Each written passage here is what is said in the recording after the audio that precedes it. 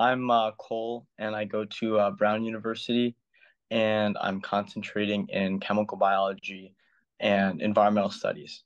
Well, it was really the first experience I had with coding in general, and I was excited to because I had the interest in biology before, so I was excited to do the COVID-19 genomics project, and it was really helpful the way the whole program was structured to have the introduction be with Python, and then slowly after that introduction we started tackling the actual genomics portion of it.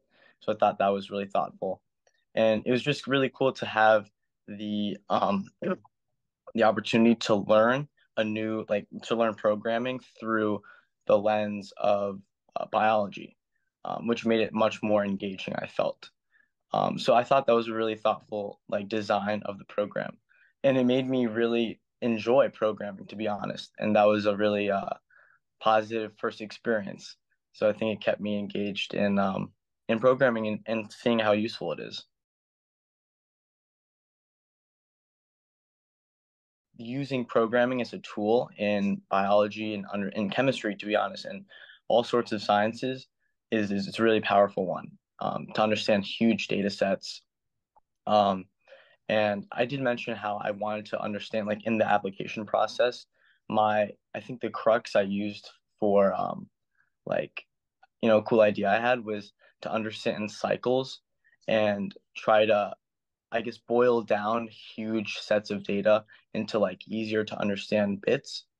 Um, and I mentioned how you could do that through programming, and computers are especially apt to boil down large data sets into patterns that can be useful for us to deal with.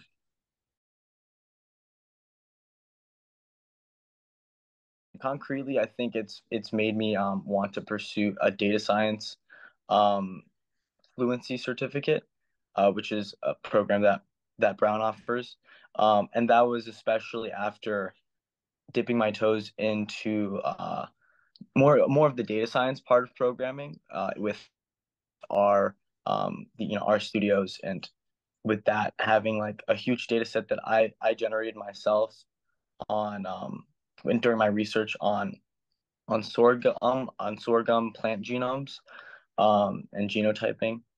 And so that was really inspired by the Inspirit AI part of the program.